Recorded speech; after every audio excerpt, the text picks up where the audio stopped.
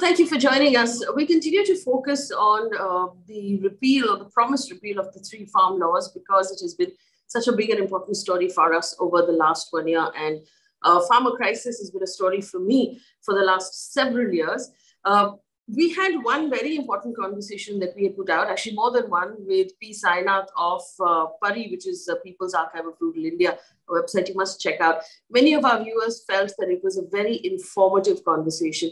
So we're very happy to have Mr. Sainath, who's agreed to speak to us again right now to actually unpack this entire promise made by the Prime Minister to repeal the laws. Now, there are once the announcement was made early in the morning yesterday, we saw both cabinet members of the government, spokespeople of the BJP, and mainstream anchors of news channels try and spin it into the kindness of the government's heart and the big-heartedness of the Prime Minister to sort of give the farmers what they want. Is that really what happened? Within his own speech, the Prime Minister said he was unable to convince a certain section of farmers about the benefits of this law. There was some talk about an apology. Was there really an apology? And was there really an attempt to hear out the concerns of the farmers and actually have a conversation with them? We'll have that conversation as well.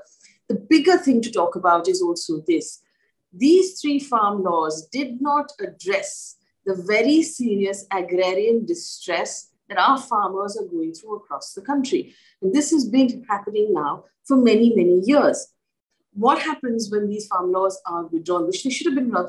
There's a video, we will provide you with a link, where you can take a look at the previous conversations that I've had with Mr. Sainath, where we talk about why these three laws don't address the problems and what those problems are.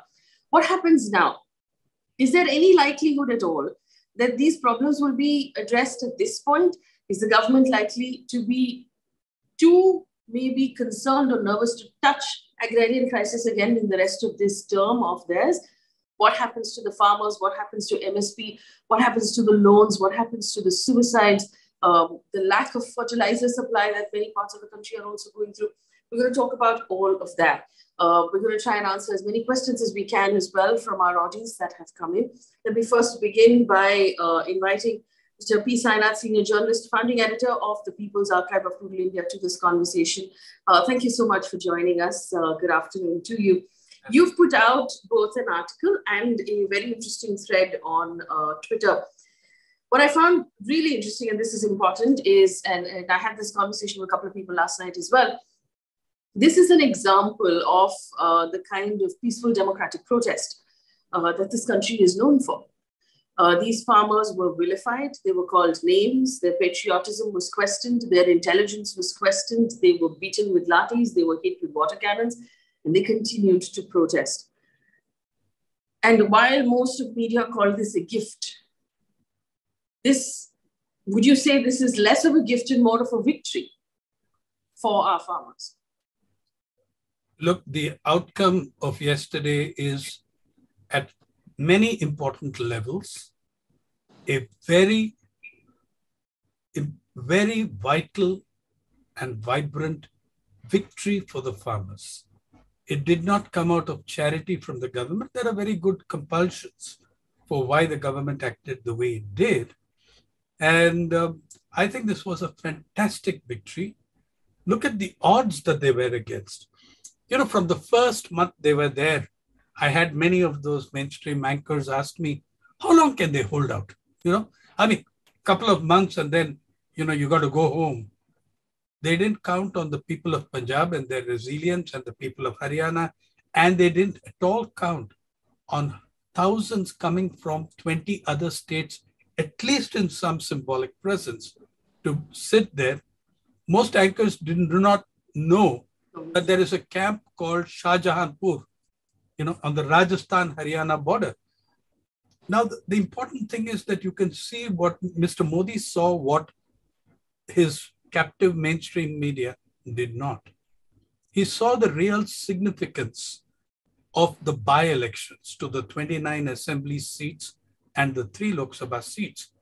And he was very clear that the worst beating the BJP had taken was in those states where the farm agitation was most intense, and that's much of the Hindi belt, And now that was spreading to UP. It was already entrenched in Western UP.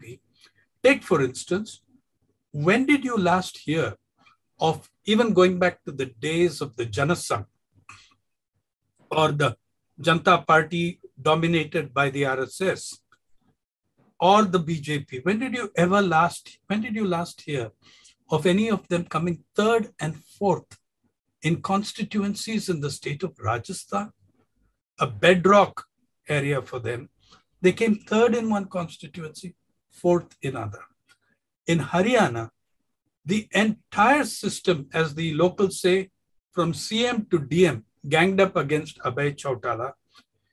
His brother and his cousins and his family ganged up against him. The entire cabinet of Haryana campaigned against him. Union ministers came down. Congress, of course, following the good old principle that the Congress does, when there's nothing left to do, be sure a fool will do it. Put up a candidate against a man who had quit on the farmers' issue, and you should never have opposed him. Their candidate lost his deposit, I think, but took away 20,000 votes from Chautala, Abhay, and yet Abhay Chautala won by more than 6,000 votes. That told the government something.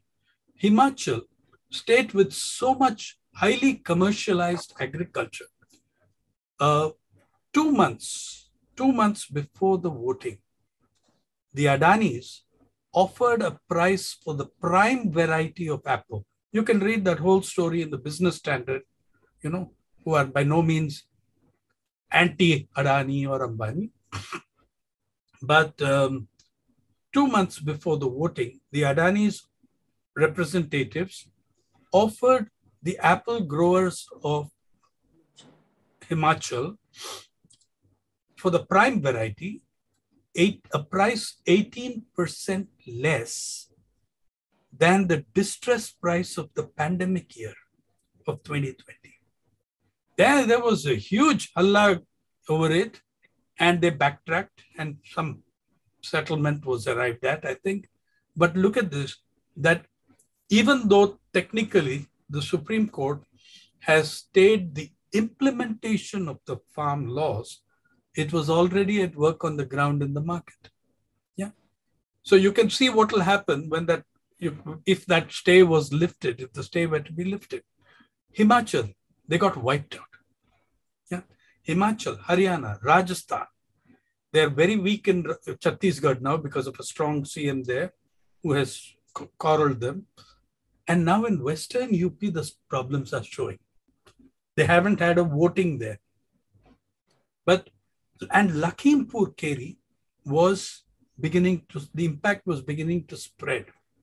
I'll tell you one of the least discussed things about Lakhimpur Kheri. If you look at the conjunction, the Prime Minister made some very hawkish sounds a week before. A Supreme Court judge lashed out at the farmers, saying, you can't have it both ways, sitting there in protest and approaching the courts. They never approached the courts. It was some pro-corporate farmer association that did that. Then comes Ajay Mishra, who says, I can discipline these fellows in 2 days. And then the incident involving his son, for which the son is now under arrest. I was very sure at that time that until Lakhimpur Kheri happened and put them on the defensive, they were moving towards a physical eviction of the camps. They were stirring it up. Because the Supreme Court had also made a statement saying you cannot block roads indefinitely. So it did seem to be heading in that direction. Yeah, yeah. Eventually, there would be an instruction to say remove them. And the Supreme Court never took note of the argument that it was not the farmers who blocked the roads. It was the government. It was not the farmers who dug 10 feet by 10 feet trenches. It was the government, which had a mobilization there that would seem more justified on the LAC with China. So that kind of mobilization, BSF, CRPF, you name it, they were there. Barbed wire, water cannon, the whole works. The other thing which you should notice about the Supreme Court earlier when Mr. Bobde was there. Justice Bobde was there. When a judge of the Supreme Court asks, in this protest, why are they keeping women and old people there? There you have a reflection of your society's deep-rooted misogyny and prejudice against women, who you don't recognize as farmers, though 73.5% of rural women are engaged in work related to agriculture, and 60% of all work done in agriculture seems to me to come from women.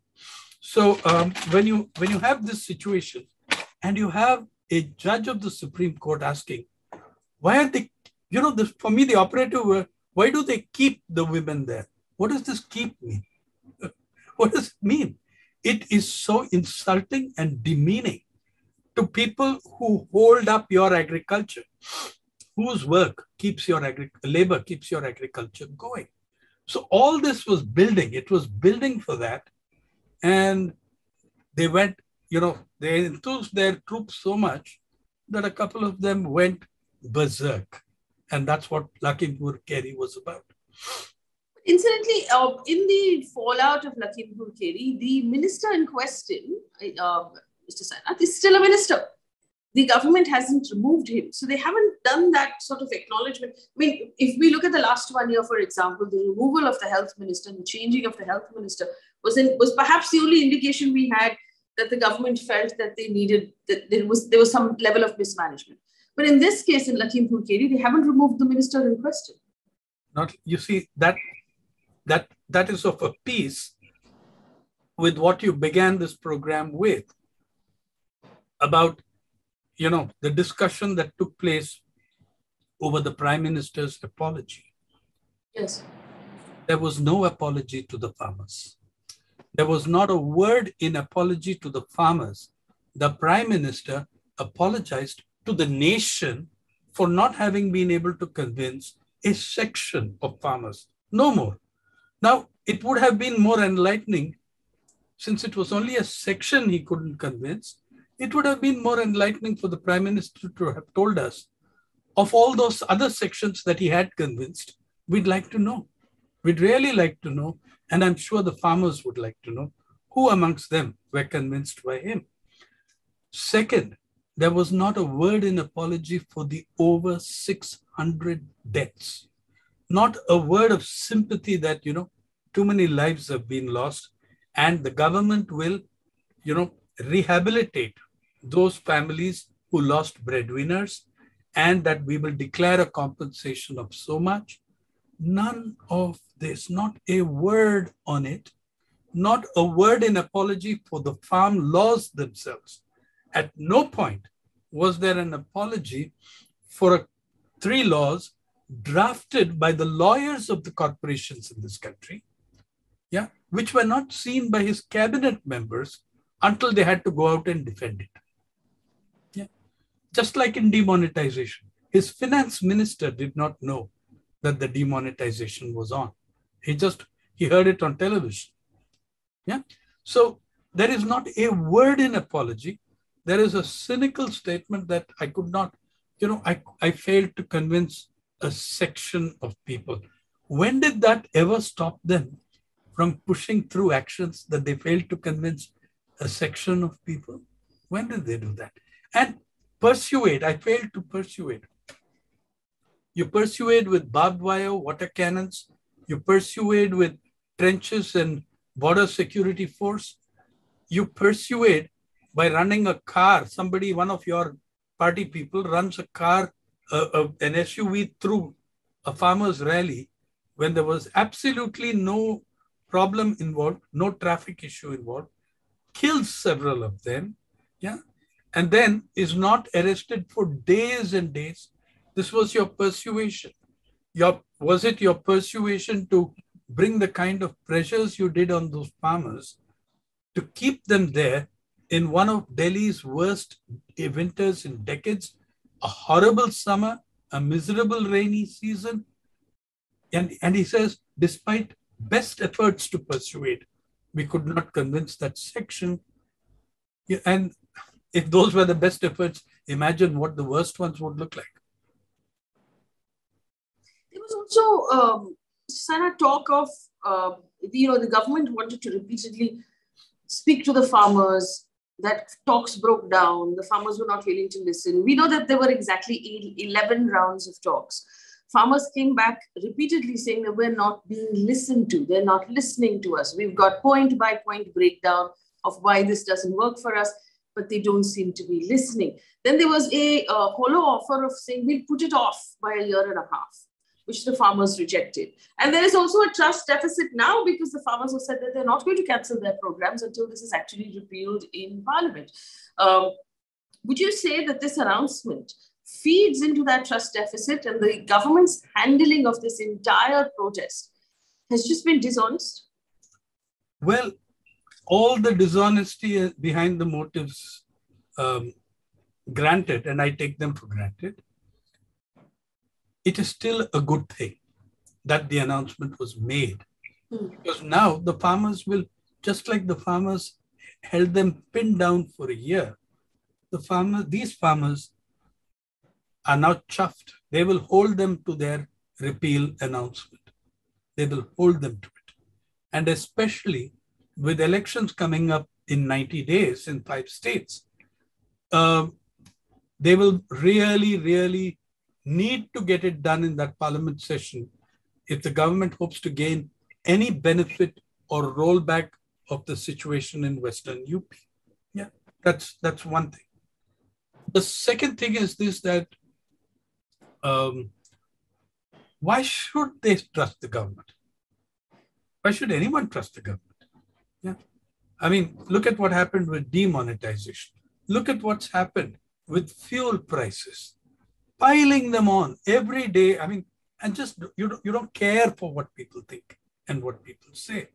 So I'm very interested in why one particular section failing to be convinced triggered the compassion of the Prime Minister. That's the second thing. The third thing is this, that the anchors that we were speaking of, yes, have also spun another angle. One is the generosity. As you know, that they were in total disarray and confusion. For 15 months, for more than a year, they have faithfully held the front line, the battle of the front line for Mr. Modi. And suddenly, he was firing cannon behind them. So, but the thing is this, that they also are trying to spin it even now as, and you can look at the front pages of Express and Times, as a master stroke that alters the situation in Punjab. Because they're projecting Amarinder Singh as saying, see, I resigned from the Congress. I negotiated with Modi. I got these laws withdrawn. There used to be a World War II saying, it came in with Wodehouse, go tell it to the Marines.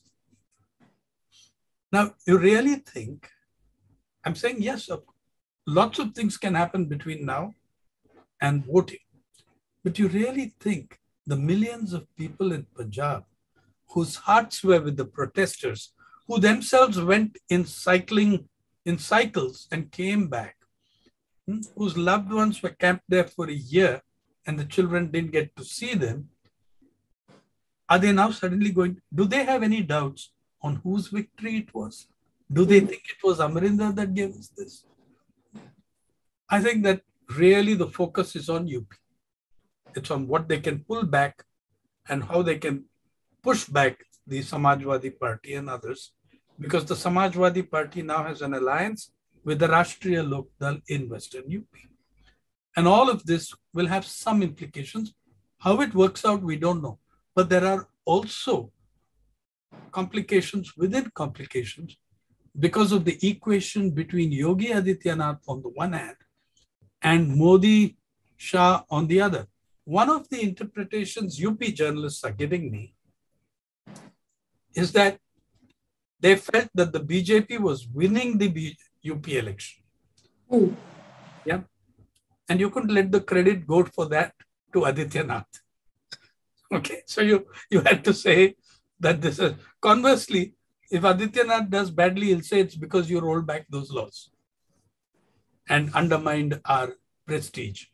But that is one. And the second thing is that, Mr. Adityanath is very, he is not concealing his ambitions of being the heir apparent to succeed Mr. Modi.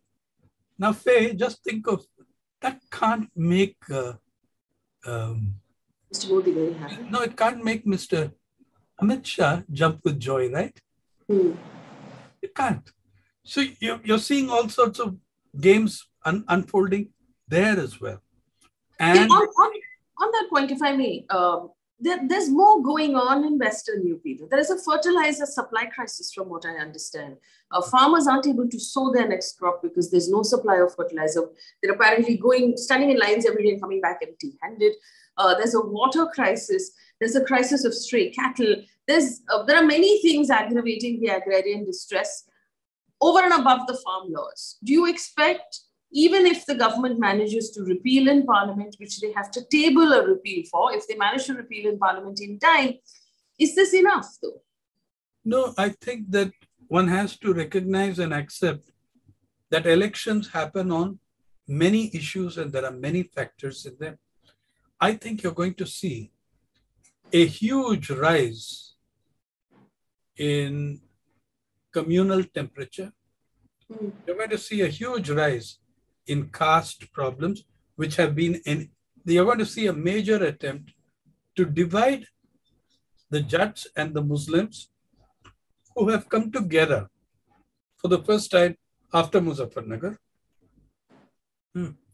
And so I think that's going to happen. I think that's going to happen. It won't happen in a gigantic explosion in one place.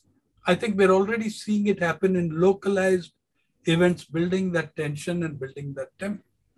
So there are many things that go into it. There is sectarian prejudice. There is caste feeling.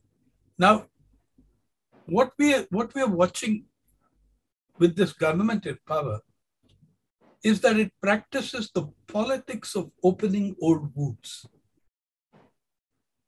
Now, it's already alienated half the southern states with its return to imposition of Hindi and stuff. And you can see how clearly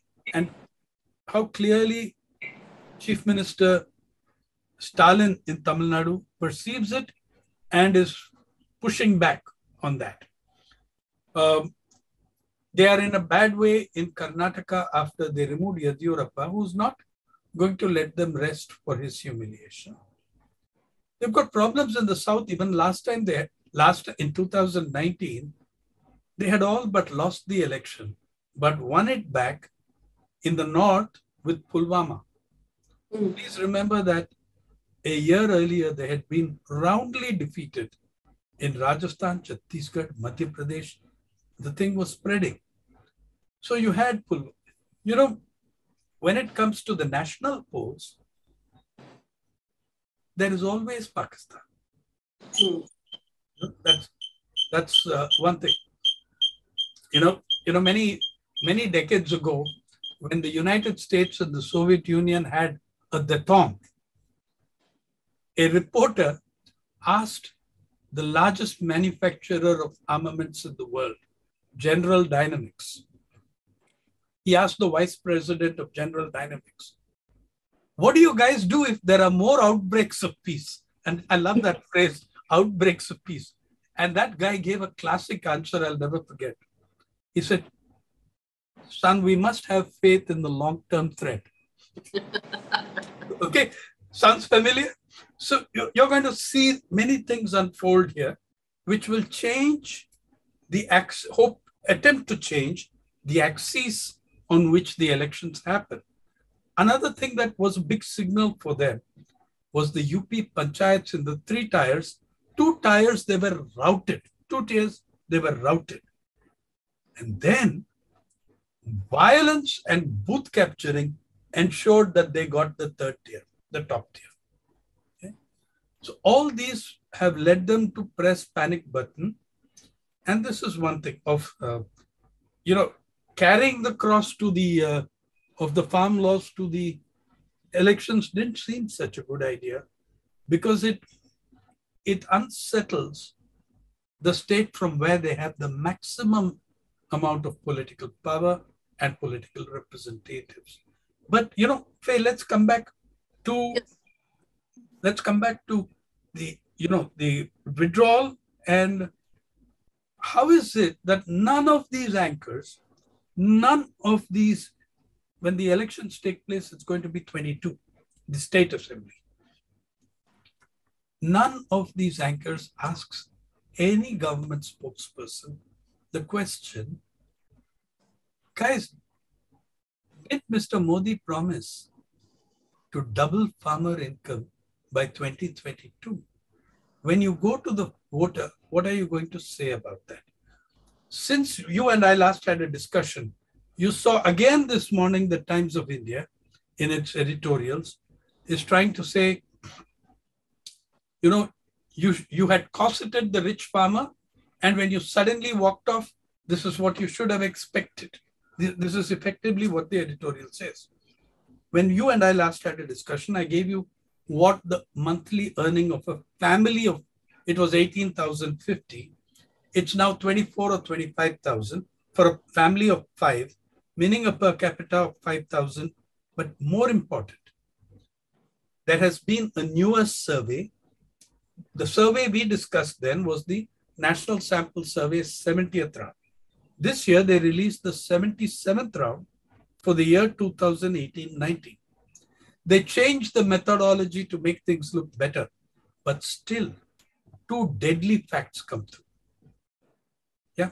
Now, a farmer has more than one source of income. The main, of course, should be agriculture, the crop income. Then millions of farmers in this country do wage labor. So there is a wage labor income. Millions of them have livestock, and there is income from livestock. So there are 5-6 buckets from which their income comes. Whatever you do, whichever way you cut it, 2 facts, even with the false methodologies they've used. Crop income of the farmer in agriculture, crop income of the farmer in agriculture has dropped as a share of the total. Second, more frightening, there is an absolute decline in real income of the farmer from crop agriculture. The amounts that have gone up, the numbers you see which have gone up in wage labor and livestock. And in wage labor, please understand the implications. If farmers are making more and more of their income from wage labor, one, you're looking at a proletarianization of the farming of the farmer, and 2, they're competing with agricultural laborers. Not so great. But the most important thing is that there has been an absolute decline in real income of the farmer from crop agriculture against the promise of a government that said doubling of income by 2022. We don't ask Mr. Modi these questions because he's the only man, only prime minister of a democracy who has not held a press conference in the 8 years he's been around. Yes. Yeah. It just, the thing that struck me in when the Afghan thing unfolded was that the first thing the Taliban did was to hold a press conference. And answer some tough questions. And answer, yeah, I mean, totally hypocritical answers to certain questions, all of that. But they held a damn press conference. That brings us actually to talk about the media, which we've talked about in the past. You've also said in the last 24 hours that while this is a victory for the farmers, it needs to be seen as a repeated failure of media. Now, we do know that this establishment is very good at moving on to the next story as quickly as possible, right? They give you an Aryan Khan. They give you a different story for the media to spin and distract. I was told yesterday by Radhika Ramseji, who's a very senior journalist, political journalist, that the people in Uttar Pradesh have started to forget what happened during the second wave of COVID. They need to be actively reminded for them to bring it up. So between the media and the government, do you see a likelihood to move past this really quickly, bury the farm distress and create new issues? And is that also a symptom of everything we're going through in this country right now, that the media doesn't argue for the people, it actually advocates for government? Well, the answer is yes and no. Do they need to move on very fast? Yes, they do. But the media are also concerned, the media being, such a corporate entity themselves and closely linked to those corporate entities that are making that money from the new farm laws, would have been, it's seen as a loss of revenue. It's seen as a big setback. Okay, now Mr. Ambani is the biggest owner of media in this country.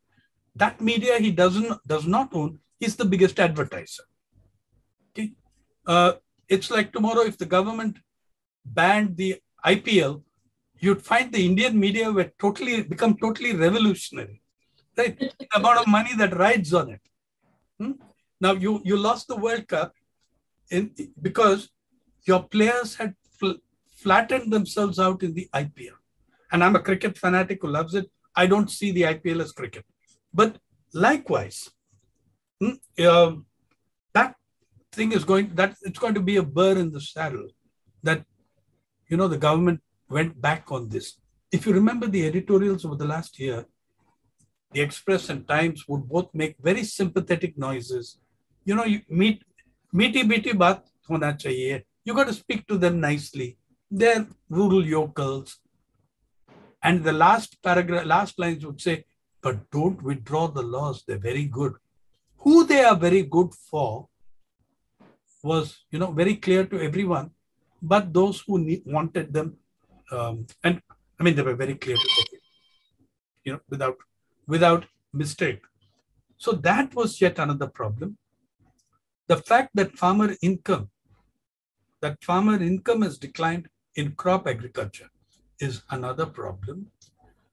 So they are also, the media, corporate media, view what has happened. They have to, as a setback in the process of what they see as reforms. One day we need to have a separate conversation on how the word reform has been made a Pavlovian signal for 2 generations now. Yes. Yeah, because, for instance, when we used to, 40 years ago, when you said reform in factory reforms, labor reforms, you meant improving the working conditions of people. You meant getting women workers onto the force. You meant seeing that hazardous conditions in the factory were removed. You meant an improvement in the purchasing power and the income of the worker. Today, when you say labor reform, you simply mean the right to hire and fire at will. Yes. I think that's really worth it. Not every change is reform, and not every reform is in the benefit of the people. I think that's it.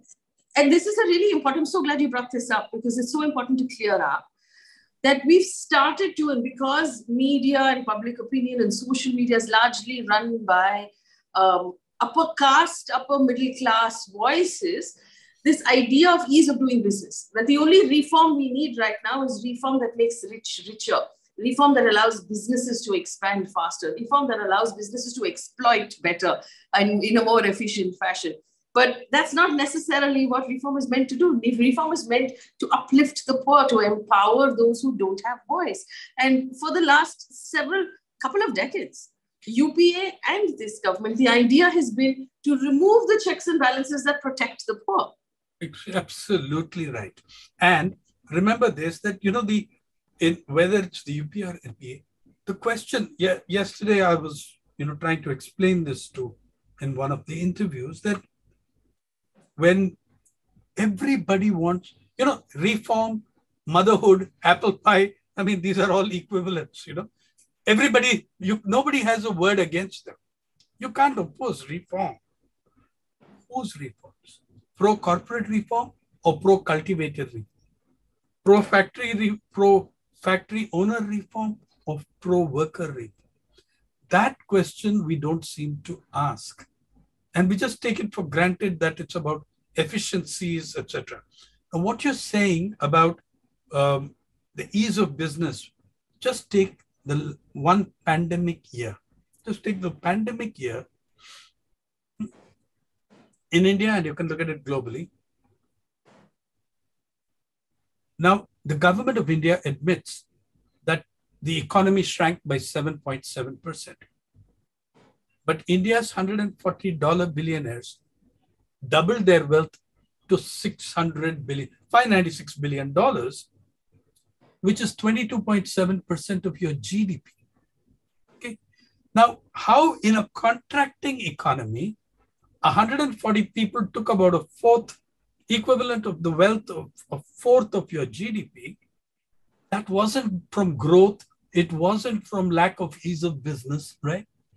It came from a suction transfer from poor to rich. And you can see which sectors of the billionaires.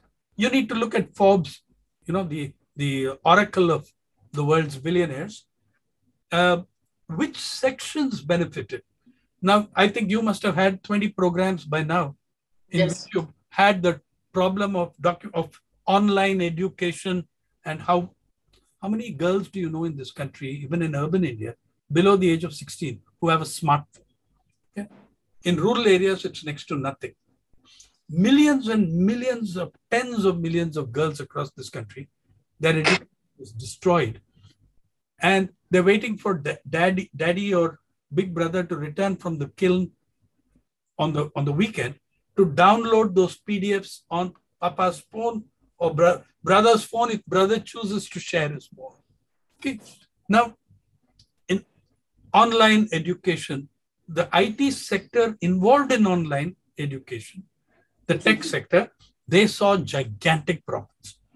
Healthcare pharma, gigantic profits.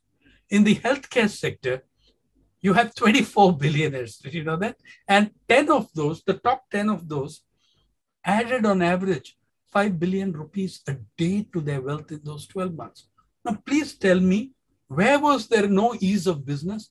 I'm astonished at the ease with which they transferred so much wealth from the bottom to the top. And again, when you look at it in terms of the farmers, and you see, it is a great victory, but it's a long and slippery slope ahead. The repeal of the laws in no way indicates a solution to the agrarian crisis. Yeah. The laws represented a severe aggravation of the crisis, which the farmers have fought back. Now they've got to find the rest of it. And that was going to bring me to my next question. We had a severe agrarian crisis before these farm laws came along and made everything so much worse.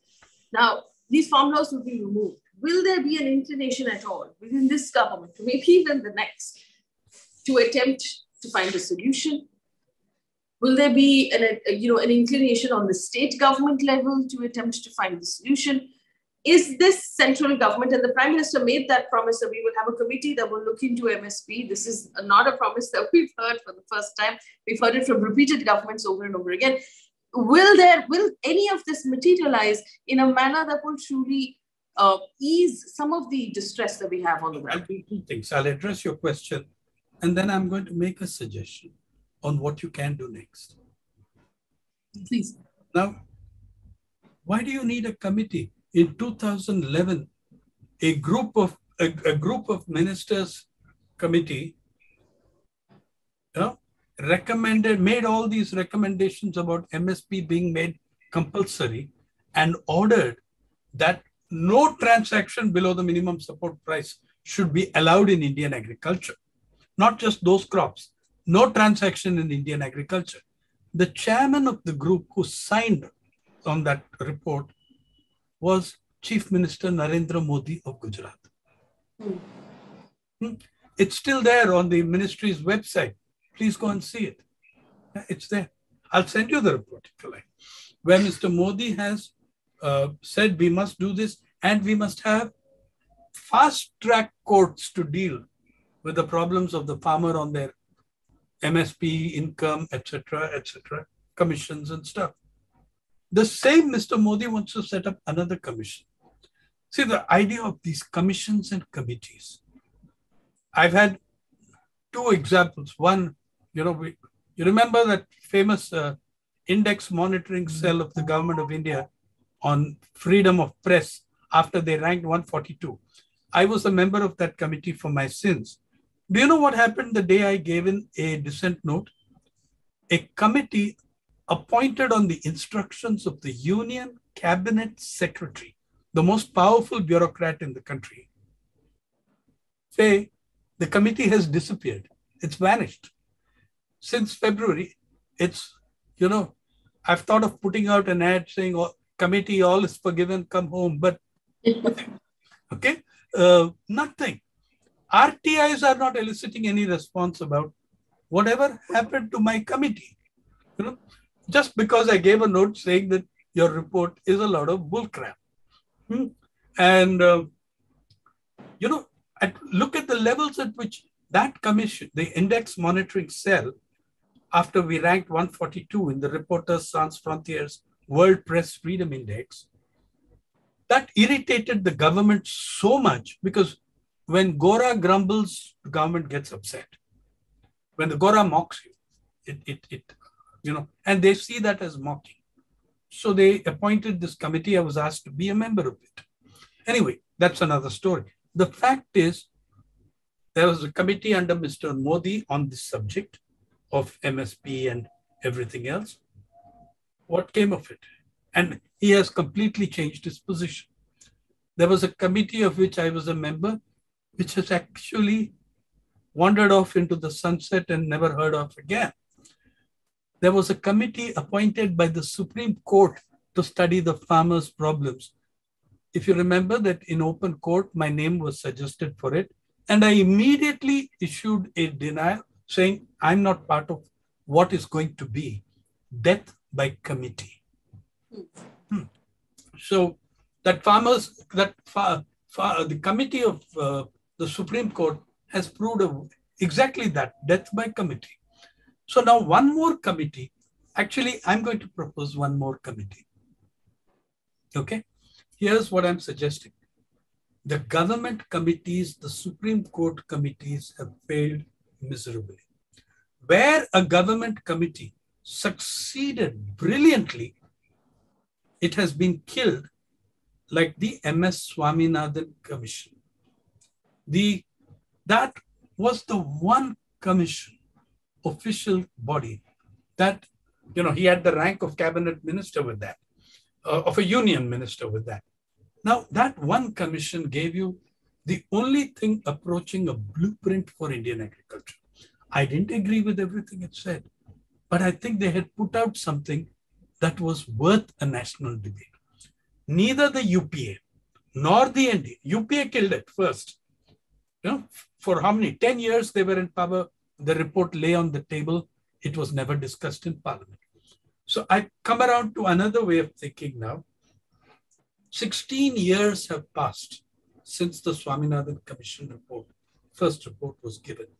Things have happened. Climate change impact on agriculture has grown worse. Farmers' income from crop agriculture has declined. You know what I'm going to do? I'm not going to trust Supreme Court and government commissions. I'm saying we need, and you will see that we will announce it. We've been working on it. We need a Kisan Commission set up by farmers, controlled by farmers. The Swaminathan Commission was a commission of experts that widely consulted farmers. The Kisan Commission is a commission of people set up by the farmers. Some of them are farmers, and they will consult experts widely. who better to tell you the status of Indian agriculture? Yeah. And that way, you'd be able to involve anyone in any village who wants to be part of the hearings. Let's have a Kisan Commission. Let the farmers of this country tell you what is, then you talk about reform, because they're asking for reform. I wanted to bring it to your attention. So, Mr. Anil Ghanwat, who's the president of the Shetkari Sangatana, who's a member of that Supreme Court committee. Technically, Shetkari Sangatana is a farmer, it's a farmer union. He made a statement speaking to the Indian Express yesterday saying, and I quote, "This is a very unfortunate decision to roll back the farm laws for the farmers of the country. This is a political decision. The farm laws had given market freedom to farmers and agriculture product marketing. This is the first time in history where Indian farmers were given some freedom." So he was obviously on the point of view that these farm laws were good for the farmers and that repeal was a bad idea. Okay. Now, first of all, the Shetkari Sangatna is a farmers' union. It's actually about 8 or 9 farmers' unions. From the time of Sharad Joshi, there were multiple splits in the Shetkari Sangatna. There are many factions claiming to be Shetkari Sangatna. Now, this faction, its claims have never been accepted by farmers in Maharashtra. They, in fact, incited people to grow genetically modified foods, crops, in defiance of the law. You know, that they represent a trend which you can call corporate farmer. That's who they represent. Now, if Mr. Ghanwat, first of all, if Mr. Ghanwat were so convinced that it's bad for farmers, and since he is a farmer, he should have stepped across from the Supreme Court, walked down to Singhu or Tikri, or just driven down there, and told his fellow farmers, listen, this is why you're wrong. Did he ever attempt to do that? Did Mr. Modi, whose apologies to the nation yesterday never included the fact that Mr. Modi made 7 foreign trips this year, but didn't find the time to drive down the few kilometers from his residence? He said he failed to pursue it. Wouldn't it have been a great form of persuasion if the Prime Minister of the country had gone to the farmers and said, you know, I am your Prime Minister. You are my fellow citizens. Let's talk. This claim of, now, for instance, those of us who are making this, talking about Kisan Commission, none of us, I certainly, do not claim to speak for the farmer. I claim to be a journalist who's telling you the farmers are speaking. Do you want to listen? I think you should. That's how I view myself, okay? I do not see myself as playing. I think the credit, people have been ringing up and congratulating me. The credit for what happened yesterday lies 1,000,000% with those farmers in struggle. So you could, Mr. Ghanwat should convince those other farmers. He should go to Singhu Tikri, speak to them and say, yeah. Now when he says it's against farmers, which farmers is he talking about? When Mr. Modi says, I failed to persuade one section, who are the other sections? The other sections are Mr. Ghanwat. Now that committee, it had 2 farmers, including Mr. Ghanwat, but it had one farmer of significance who has a standing and a following and an organization in the state of Punjab, who resigned from the committee before the first meeting. How much faith and confidence farmers have in that committee was that they, even though it came from the Supreme Court, they said, we reject your committee. We're not going to talk to you. These are nobody. So like the word reforms, who is the farmer's representative? You know, we keep talking about the victory of these farmers, and it's an astounding victory because the government was not made accountable for these laws in Parliament. They refused to answer any questions in Parliament, refused to answer questions in Supreme Court. it was only the farmers on the ground who continued to protest in the face of everything that was thrown at them, physically and also verbally, that this victory came. Do you expect, and Indian agriculture is extremely complex, it's different from state to state, the issues are different from state to state. Do you expect that farmers across our country are going to look at this and say, you know what, we can stand up to this as well?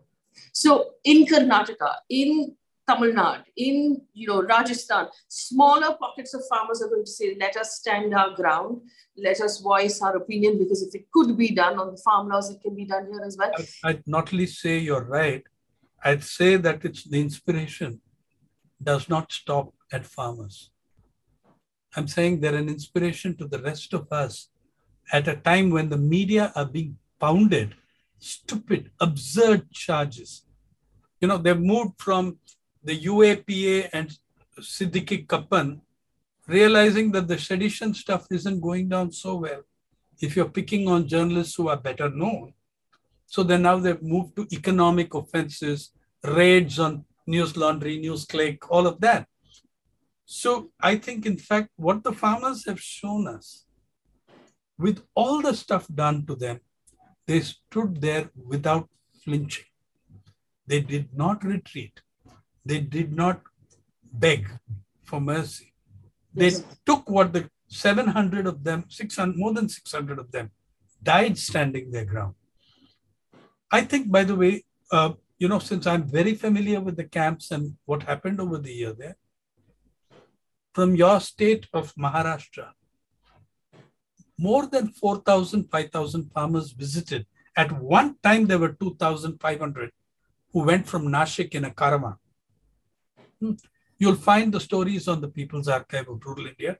Our reporters traveled with the caravan, including 16-year-old village girl who's a singer, and she went to sing songs all along the route and at the camps. I think she's an Adivasi, if I'm not mistaken. So you had solidarity, in the assembly elections where these guys got routed, Tamil Nadu. I was sad, but, only in Tamil Nadu, an opinion poll, which should have been there the question should have been there in Bengal, it should have been there in Kerala, it should have been everywhere, but they didn't ask the question. In Tamil Nadu, voters were asked by the one correct opinion poll. That opinion poll got it right, the apt poll. It asked the question, not just of farmers, but of voters. Where do you stand vis-a-vis the farmers protesting in Delhi? 82% of Tamil Nadu respondents said total solidarity. Okay. If they'd asked that question in Kerala, you'd have got 90%. So it's astonishing that that kind of solidarity has been built, and I think it's been somewhat built by Mr. Modi and Mr. Shah.